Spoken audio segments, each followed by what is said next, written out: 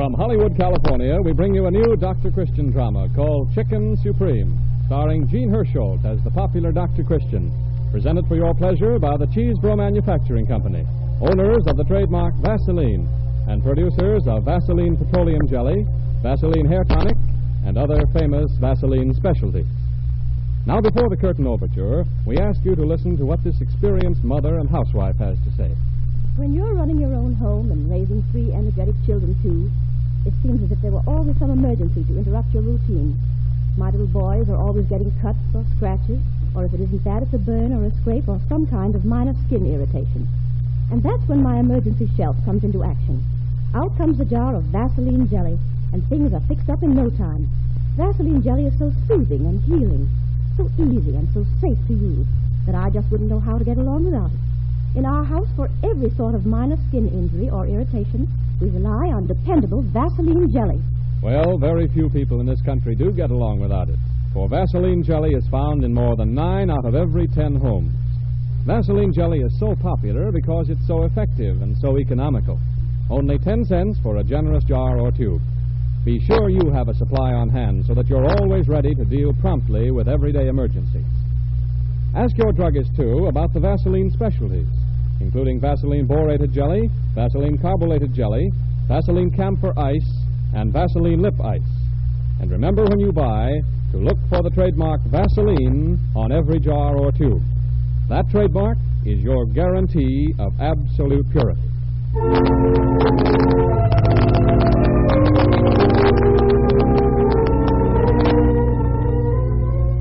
There's the curtain music, and the show is about to begin.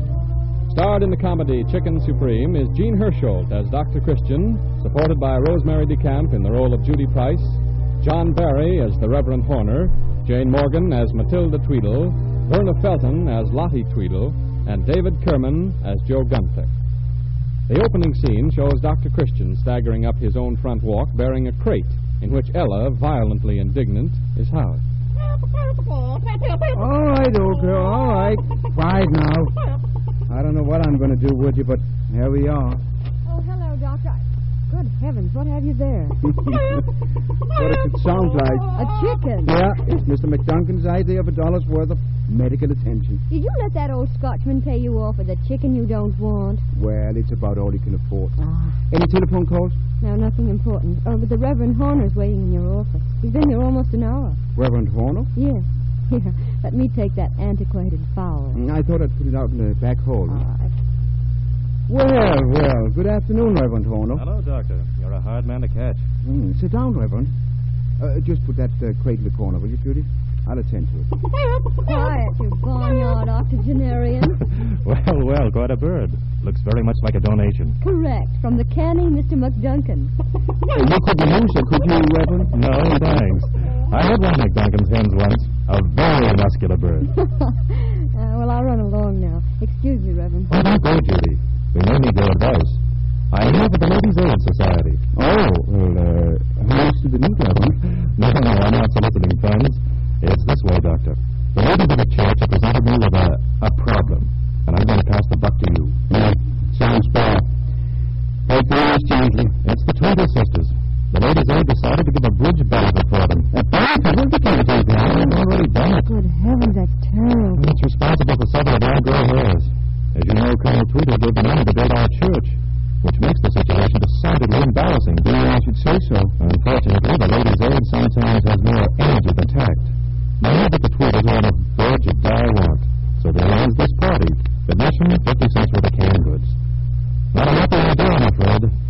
When our president, Mrs. Hall, called in with the committee of 3 to present the canned goods, the ladies are practically ordered out of the house. Good, it turned him right. I'm surprised it does, but Mrs. Hall and her committee became highly indignant, and have now placed in my lap the job of forcing these canned goods down the throats of the Tweedle sisters.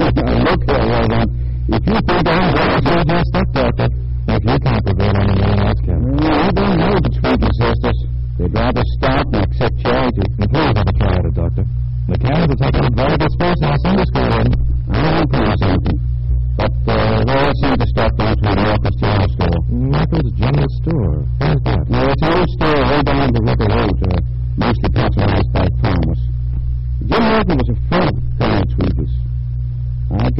take the stuff in and cut it into the Tweedle coat. Good.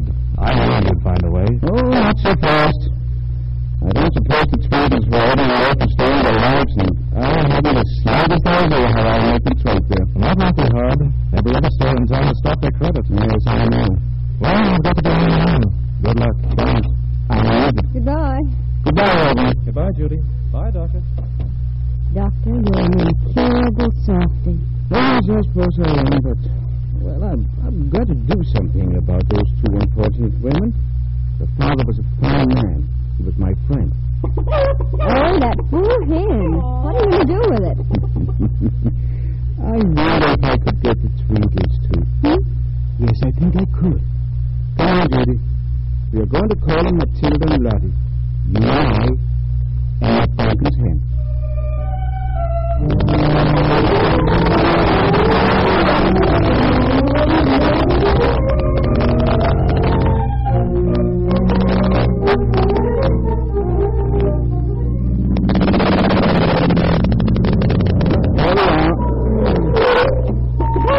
What about that feathered chatterbox? No, I don't account for the present.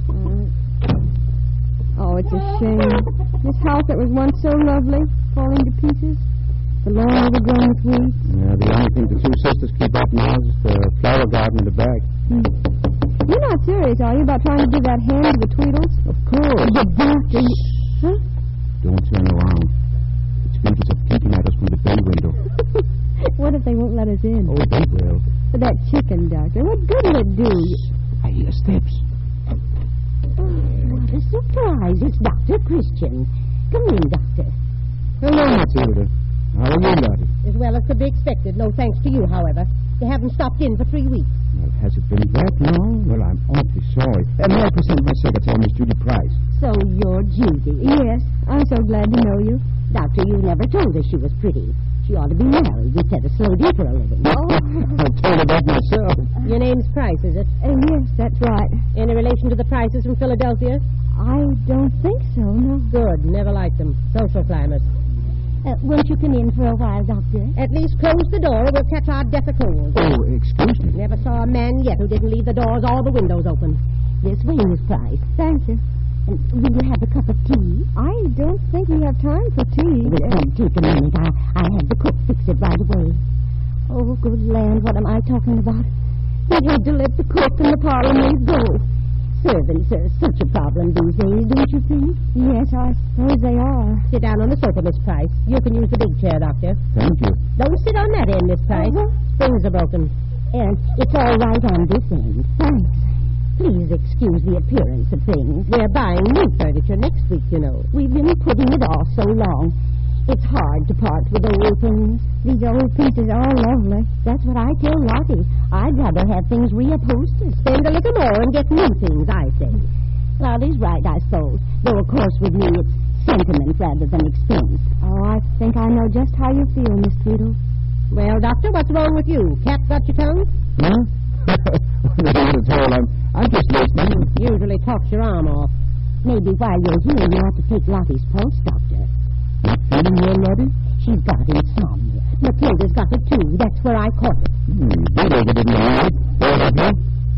Are you getting plenty of iron and vitamins? Iron and vitamins. Stuff and nonsense. No appetites. We're not heavy eaters, especially of late. Just tea and toast is all we care about for breakfast. A little soup for lunch. What about dinner? Oh, anything we have round the house. I see. Well, Stop mumbling. Sorry, Lottie, I was just thinking. You know, perhaps you ought to fix a nice starting for dinner. That's not too heavy, yet it has plenty of nourishment. I'm sure Lottie would like that. There's nothing wrong with me. It's you who's prescribing for her. I'm prescribing for both of you. It just happens that I have a fine fat hen out in my car. Now, suppose we could take your hen, Doctor. We're not charity patients, you know. Oh, of course not. I'll order a hen from the market. Oh, that won't be all right. Can't get a bird like this one in the market. Why not? Well, it's been fed on a special diet. High iron and vitamin content. There's that iron vitamin nonsense again. Now, don't argue with the doctor, Lottie. I like to add the bomb. It did Matilda a lot of good. Well, if you're prescribing for Matilda, you need it more than I do. But, of course, we'll pay you for it, Doctor? Oh, of course. Just put it on our bill, Doctor. Very well. Don't forget. All right, make a note of that, Judy, will you? Yes, Doctor. 1 iron and vitamin Hen. 50 cents. Yes, sir. I guess we have to be going. I have lots of call to make before supper. By the way, ladies, if that chicken seems a little tough, don't mind. It's the iron in its system.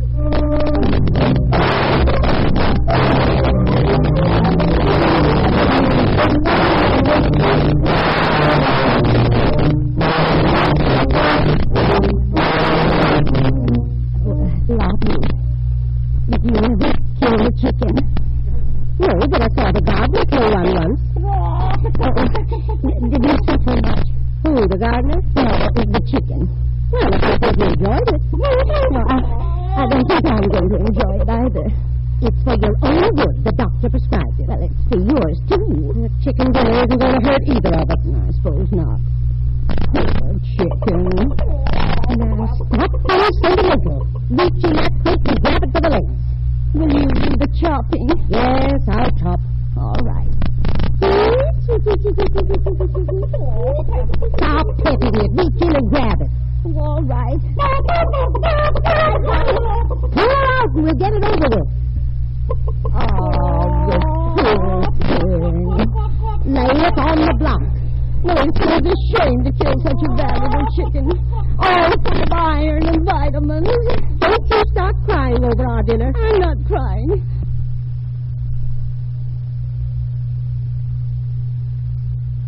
But how can you be so inhuman? Hush up. Oh, right. Oh, Lottie, how can you? Quiet. Hold it still. Oh, turn it over. Like this? That'll do. Now, steady. Oh. Will you keep quiet? Now, ready? 1, 2. Oh, I can't do it. Just see the way that poor chicken looks at me. You've got to do it, Lottie. It's the doctor's orders. I won't. Let the poor thing go.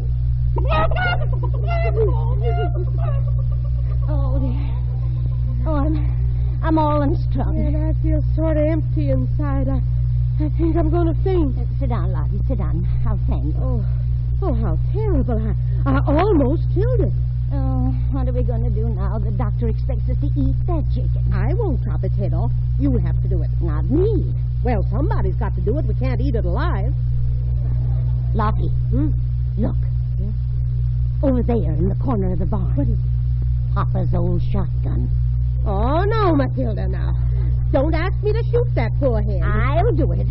I'm sure it'll be more humane than the axe. Well, all right, but be careful. Guns are dangerous. How do you tell if it's loaded? Don't ask me. My, it's awfully heavy. Oh, be careful. It might go off. Well, I was just looking in the end to see if it's loaded. Could you tell? Well, we'll just have to take a chance. Where's that chicken? She flew up there in the rafters. Well, it's better this way. She won't know what happened. Can you handle that heavy gun? Well, maybe you better help me. Stand behind me. That's it. Now, hold my arm steady. Like this? That's right. Now, I'll sort of brace myself against you. Do you know how to aim? I think so. Ready? Oh, I guess so.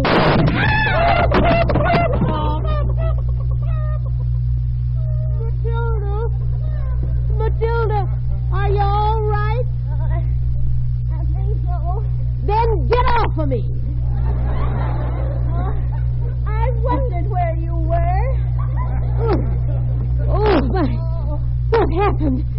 It knocked us both down. Oh, I don't know. Oh, I just pulled the trigger. Oh, ouch, my shoulder.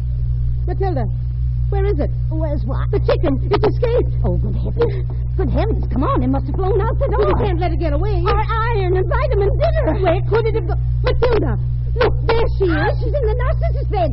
Stop, get out of here. Chicken. Chicken.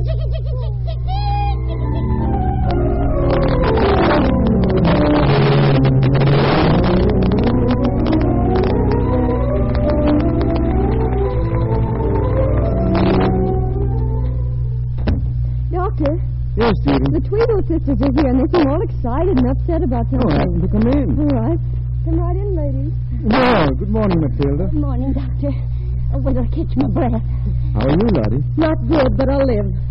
Oh, sit down. I don't believe you've ever called in my office before. We had to see you right away, Doctor. We need your help. It's been going on for 3 days now. What's been going on? We've been trying to kill Ella. What? Who's Ella? The hen you left with us. That's the name we gave her. Oh, I see. But we just can't kill her, Doctor. We tried to chop her head off. And we tried to shoot her. Trouble is, we've gotten fond of Ella. And she's fond of us, too. She eats right out of our hands. Oh, but look here, ladies. You were supposed to do the eating. We know, Doctor.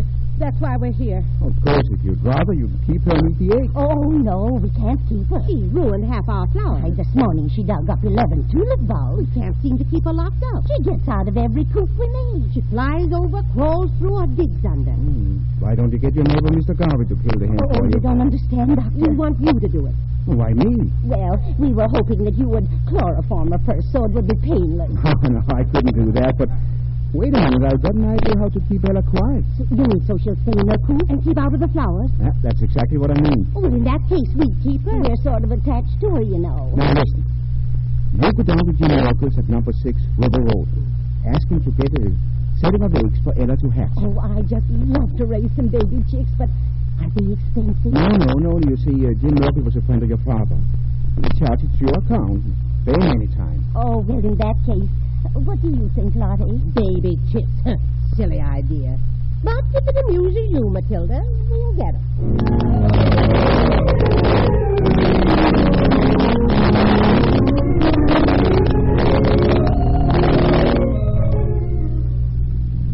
What's the date today, Judy? August 14th.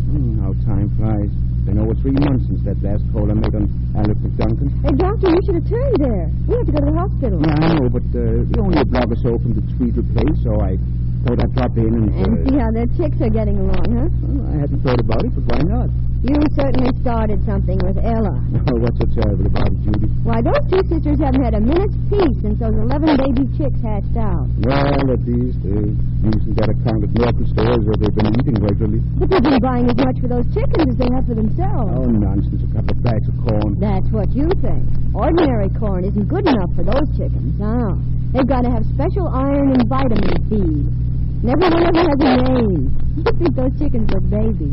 Why, the Tweedles hardly get time to sleep. It's not that bad, I guess. You don't know the half of it. They've got books and government pamphlets on raising chickens, and they've read them from cover to cover. They feed and water those chickens exactly on schedule, rain or shine.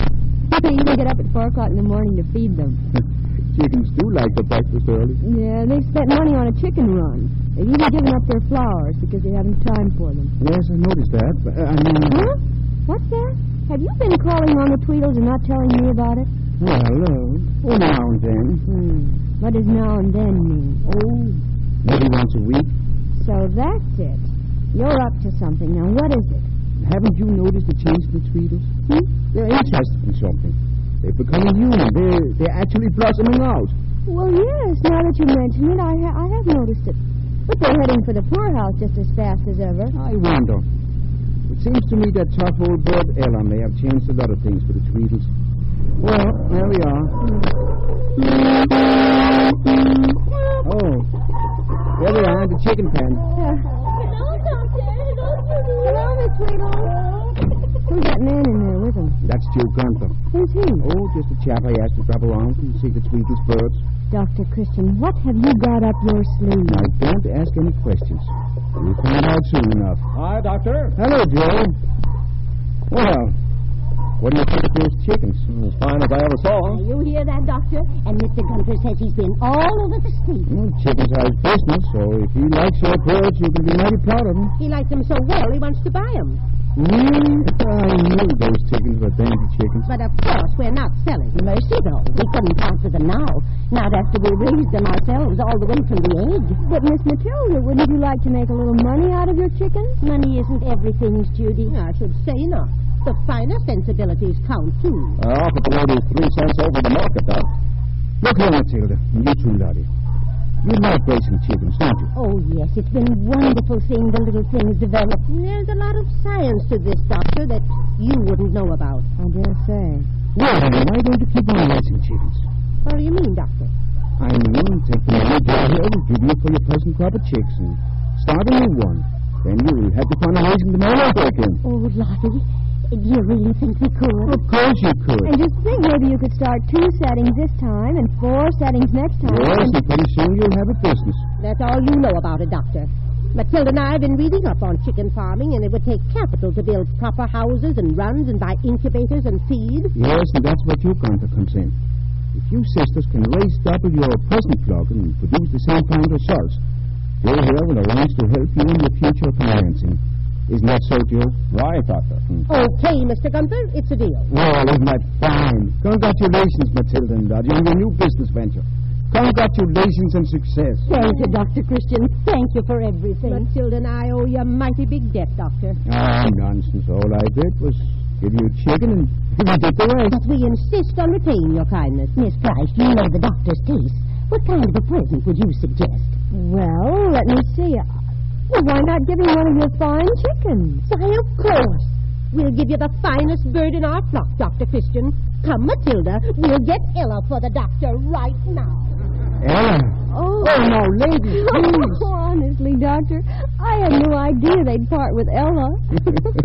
Oh, I guess there's a lot of truth in that old adage.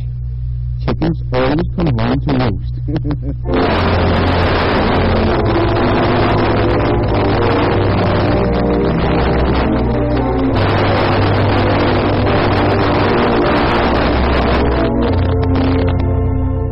I hope you've enjoyed the chicken supreme which Dr. Christian has served up to us this evening. Jean Hersholt, starred in the title role of these stories, both on the air and on the screen, will be here in a moment to tell you about next week's play. Meanwhile, if the spring weather and the new spring hats cause the ladies' thoughts to turn to a new permanent wave, here's a tip. Start now to condition your hair for that permanent. Start now to give your scalp regular Vaseline hair tonic treatments. These Vaseline hair tonic treatments are important because they help to check any tendency to dryness, loose dandruff scales, or excessive falling hair that even normally healthy scalps seem to experience at this time of year. Here's the easy routine. Once a week, rub plenty of Vaseline hair tonic on your scalp. Then wring the towel out of steaming hot water and wrap it around your head. When the towel cools a bit, repeat the process. Then give yourself a regular shampoo. You'll be delighted with the new softness and sheen of your hair. Delighted, too, to discover that it will take a more natural-looking, flattering permanent. Vaseline hair tonic is economical, too. There's enough in one 40-cent bottle for several treatments, and the 70-cent size is even more economical. Get a bottle of Vaseline hair tonic at the nearest drugstore and see how much more attractive your hair can be. And now, here comes Jean Hersholt, the popular Dr. Christian of River's End.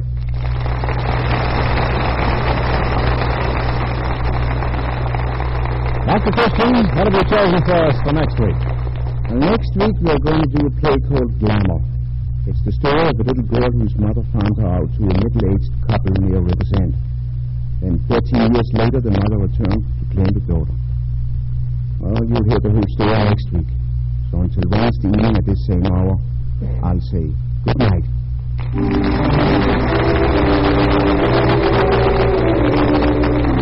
The second in a series of RKO pictures based on this radio program has just been completed.